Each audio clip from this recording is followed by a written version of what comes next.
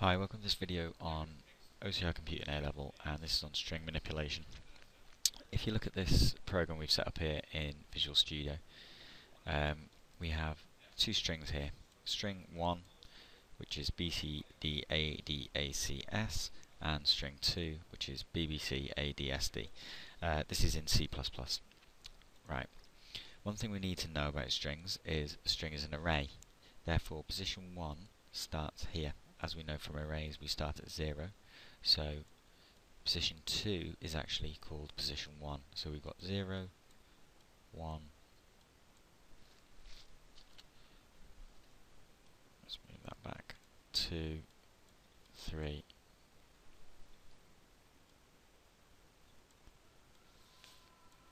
3, 4, 5, 6, 7.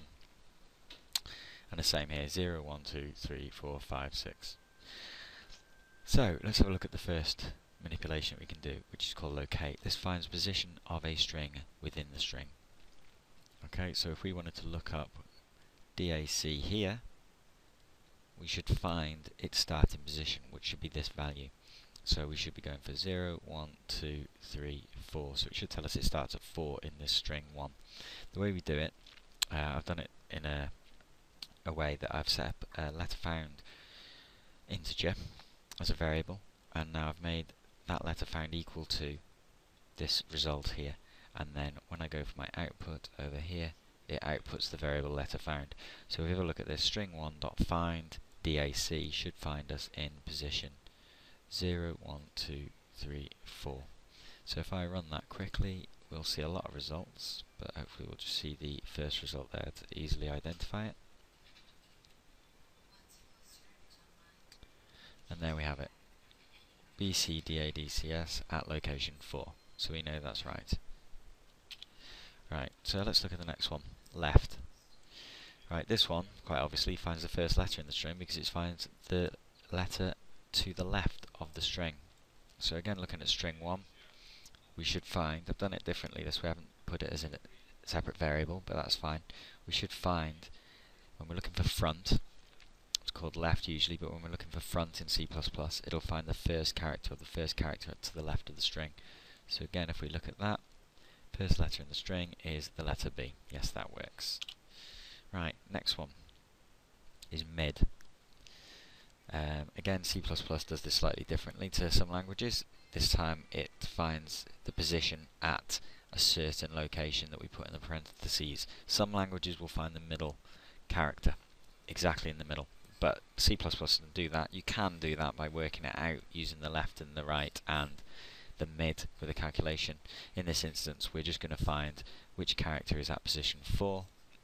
So if we run it, letter in the string position 4, spelled position wrong, is 0, 1, 2, 3, 4, is the letter D, and that's correct.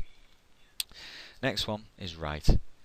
This is where we want to access the last character, and again in C++ it doesn't use the word right, it uses the word back. And so in this case, what we should be finding is the last character of this string, and the last letter in this string is S, as you can see here, and it tells us correctly that it's S. Next one is length. It should be obvious. We use this for checking passwords and validation. In other words, the size of the string, and if the string is a certain size of length, then it's accepted for a password, and you just simply use string1.length in C++. So again, if we look at it, length is 8. So that's easy enough as well. Right, next thing we can do is convert between characters and their Ascii equivalent number. So in Java there's actually an inbuilt function to do this, and I think it's called convert to Ascii. However, in C++ we don't have this, but we can do it using the following methodology, or following method. So here we have an integer that we've called Ascii variable. So we've got our Ascii variable, and we're going to set it to this value here. So putting this bracket in here, it's telling us that we're going to convert the string 1.front to an integer. So we're converting our first letter of a string to an integer, and then we're going to output what that integer is here, output in our variable. So if we output it, what we find is the first character is 66. Now if I go and have a look at Ascii codes,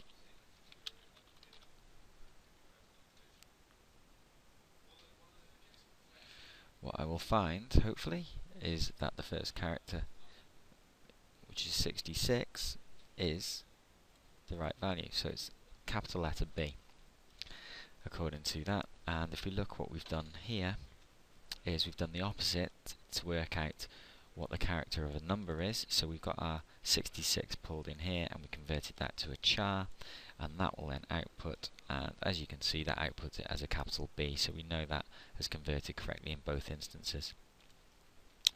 Okay, the last thing we want to talk about is concatenation, and this is quite simple. When you want to join two strings together to output as one string, the appearance of one string, so here we have string 1 plus string 2, and it will just concatenate them, which means add them together, and there we have both strings added together, so it appears as one string. Okay, so that's how you can manipulate strings using C++. You need to know this for your exam. You get asked a variety of different questions, so I'd suggest you go and look at the past paper questions there. The concatenation one's an important one that will probably come up, and it can come up in pseudocode or in actual writing it in the actual code that you use in your high-level language, i.e. C++ for us in this instance. The other ones you might get asked in your language that you use rather than theory, because there are differences, but just go and try the past paper questions to be sure. Okay, thanks for watching, and hope you come back for more.